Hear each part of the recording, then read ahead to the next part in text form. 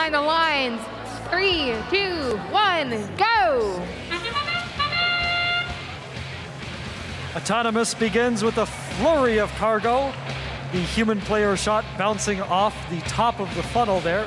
Vitruvian bots for blue seem to have lost themselves a bit, firing into the bottom of that upper exit rather into the top of the upper hub as they had hoped.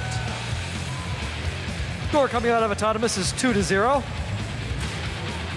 We see a lot of defense now. The game has changed slightly. Alliances are trying to stop each other from scoring at this point in the competition.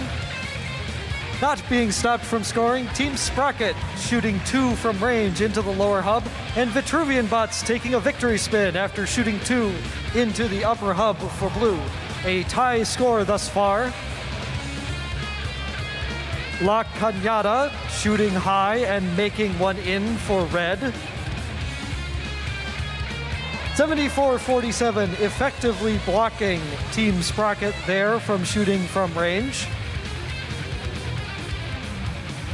Ronan Robotics trying to be a pest to the Red Alliance, slow them down as they have a lead right now. With 75 seconds left in the match, Red is up by 5. Vitruvian bots trying to change that for the Blue Alliance. They shoot from range into the upper hub. La Cañada misses their volley, shooting into the upper hub there for Red.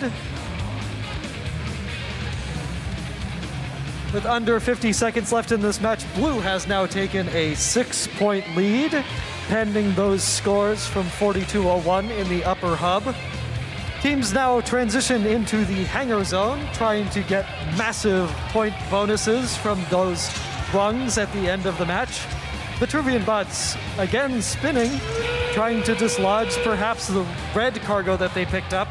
With 26 seconds left in the match, La Cañada has made it onto their traversal rung, meaning that if any other team on their alliance climbs and hangs on a rung, they will get the hangar bonus points. And the hangar bonus ranking point. Vitruvian bots on their own mid-rung with 4 seconds left in the match. This seems to be about where it will stay. Scores to come shortly.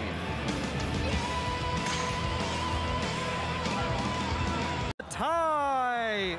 Both alliances scoring 50 points, but the Red Alliance earning a bonus for their hangar points there.